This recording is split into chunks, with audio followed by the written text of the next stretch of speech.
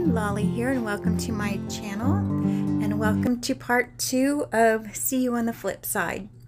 If you missed part 1 from last week, I found a really cute idea to do a composition book and to use both sides of the book. So you have one side and then you flip it over and you have another book on the other side. So we did the covers last week, and so this week we're going to just add some tabs. So I thought I'd just make a short little series and we'd alter this book together. Now here I'm using a punch that is 4 tabs, but if you don't have that, you can use, just cut out any shape that you want to use for your tabs. You can use stickers. You can use anything you want to for a tab. So in this case, I'm going to try to put 5 on each side, and let me show you an example of tabs that I've used. The cutouts that were in a paper pack, I used different colored papers that I just punched with the scalloped circle punch. I added just about any kind of little piece of paper I could in that particular composition book. So here I'm using this punch just because I haven't used it in a while, and I thought I would make this book a little bit neater. But I'm just going through the papers that I used. So this is what I'm calling the retro side, and so I'm just cutting out tabs from the papers that I used on that side. And then I want to do 5 of each. And so we'll see if it fits, because now we're going to do both sides. We'll see how it works out.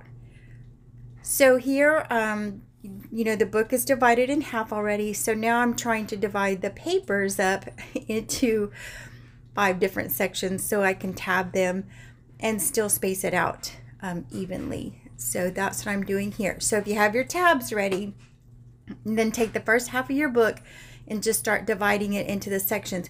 You may not want your sections to all be equal. You may want one section small because you're not going to put much in there. You may want one section larger because you're going to journal or put everything in that one particular section. So divide your sections out however many tabs you want to use. You may just want to use 2 or 3, and then just start to place your tabs on the edge of the papers.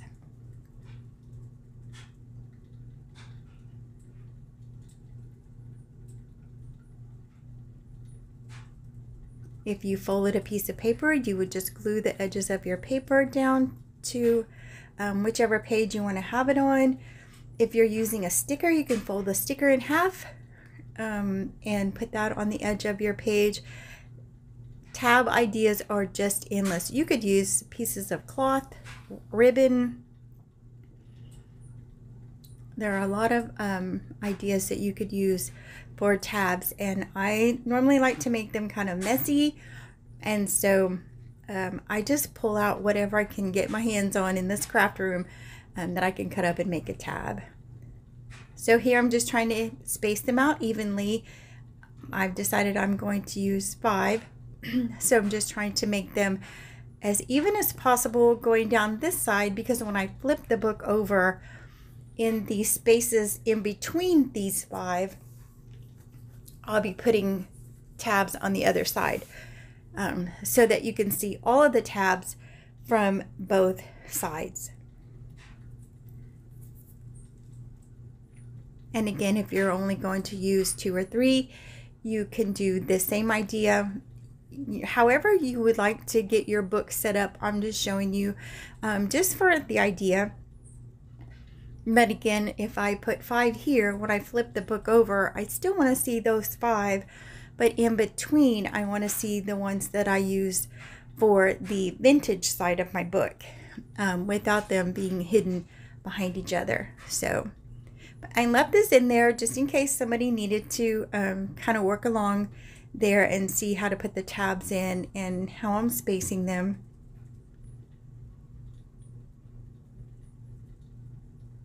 You know, just trying to get just exactly as close as I can you know, the spacing down.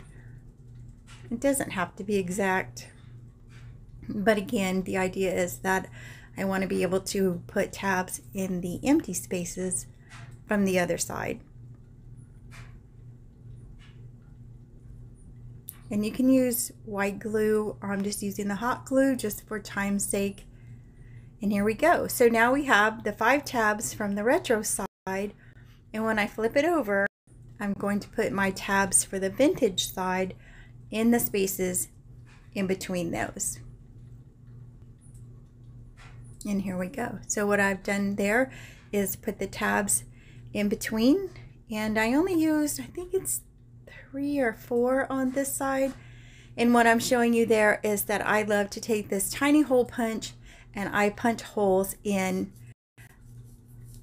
about 3, like every other tab, because I want to hang something from there. And what I'm going to hang is bells, and I have some bulb pins that I'm going to put on the tabs. And I have these little bells. They're really cute, kind of old-fashioned little, they're kind of flat, not like a Christmas bell, but they're silver, so I want to get my favorite rub and buff out and make them gold. So that's what I'm doing here. Can't really tell on camera that they changed, but they did go from a silvery chrome color to a pretty gold color. And so on the 3 tabs that I poked a hole in, or punched a hole in, then I'm going to hang these from the bulb pins and then pin to those particular tabs. And I'm going to do it 3 different times. And I only painted 2 bells to begin with because I wasn't sure, but after I put them on there, then I decided I wanted to go ahead and do 3.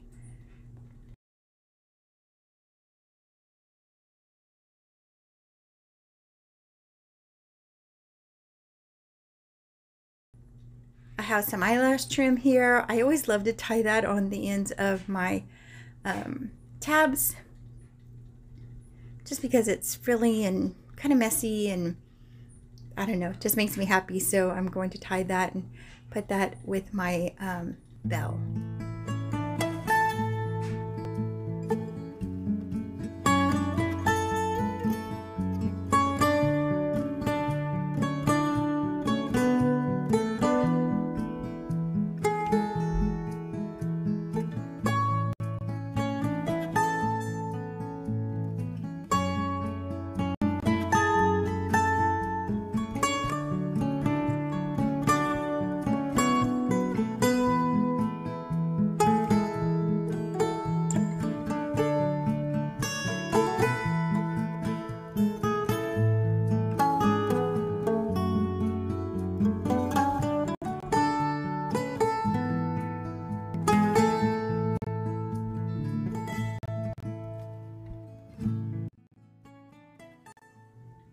All right. How are your books coming along? If you're following along with me, are you doing okay? Are you getting the tabs on? I bet that you have come up with so many different ideas now that you're working on your book, what you're going to do with it. Now you're going to know what kind of tabs you want to put, how many you want to put. So I hope that it is all going well for you. Now, another thing I like to put on my tabs is a little bling. And so I have these sticky flat backs, and I'm going to put this pretty blue on some of them, and then I'm going to flip it over on the vintage side, and I'm going to add just a few clear ones. And so I just like to put whatever I can on my tabs just to dress it up. But you can make yours as simple as you like to have them. You can also put like sticky letters, like, or months or the days, depending on what you're going to do with your composition book and how you might want to label your tabs instead of embellishing them. So, but for me, I'm just going to put some more bling. Like, I don't have enough going on already, but I'm really enjoying this book. I love to do composition books. I have other videos if you want to go and watch them. I've done some for Christmas. I've done some kind of in a mixed media kind of look, and you saw the pink one earlier. And so I have a teacher in South Texas that I do her planner books for her, but we do them out of composition books each year for school. So I really enjoy just taking a plain composition book and making it into something beautiful. So if the eyelash trim and the bling wasn't enough, on a couple of the tabs I want to put these little butterflies, and I think it looks so cute with them just sticking out over the top.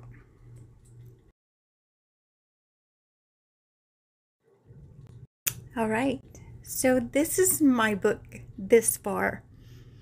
Next week will be part 3, and we will do the inside. We'll put pockets, and we'll put in some belly bands.